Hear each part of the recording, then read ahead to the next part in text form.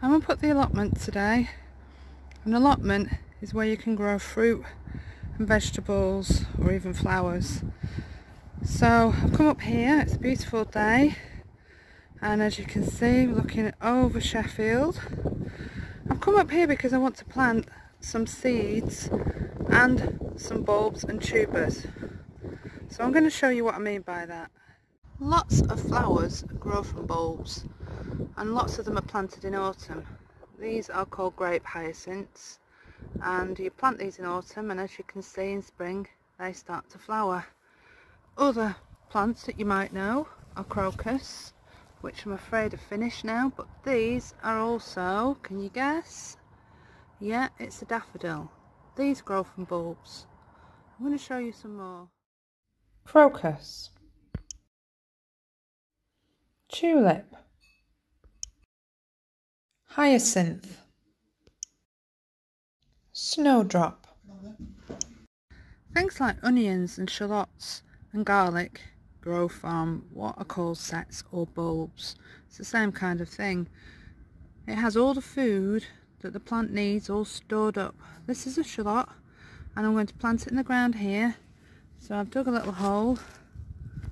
I'm just going to put it in. You've got to make sure you put it the right way round. Here is the bottom, that's where the roots will grow, and this is the top. So I'll put it in this way round. Cover it with soil very gently. Leave it to grow, and we'll come back and see how that does later in the year. Over here I've got potatoes. They're probably a little bit different than you're used to seeing. This is a variety called pink fir apple, which seems a strange name for a potato. If you look at the top here and on the side, it's got little shoots. I've kept them in a cool place in the light, and they've started to grow, so they're ready to go in the ground. So all I need to do is dig a hole as deeply as I possibly can, like this, and then put it in with that little shoot pointing upwards, and we'll leave that and come back in a few weeks and see if it's growing. I must apologise, I forgot to explain that potatoes aren't bulbs, they're actually tubers. Slightly different name, but in a similar way they've got all the food stored in here, lots of energy for them to grow, and very important, don't just leave them like that. Make sure you cover them with the soil. They don't want to be in the sunlight. Okay. Seeds come in different shapes and sizes and colours. Here we've got a few varieties. These are radish seeds. These are beetroot seeds. These are spinach seeds.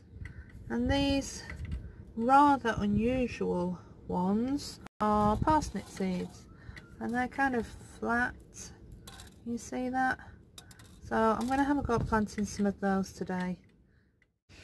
Seeds need warmth to germinate, which is the first stage when they first start to grow. So I've had this over the soil to get it nice and warm, or a little bit warmer than it has been.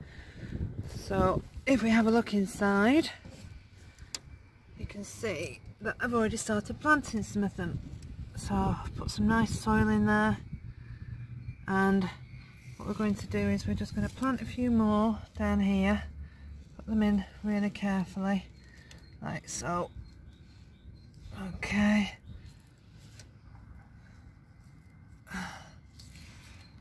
and when we've got them in there, all we need to do is we need to cover them up with some soil.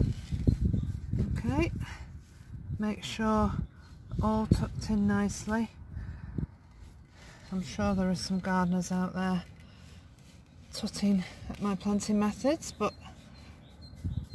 I'm sure they will be okay. So you plant them all in, and then they've got enough food to get them started. So they don't need light at the moment, that's why seeds can go under the soil, but they do need water.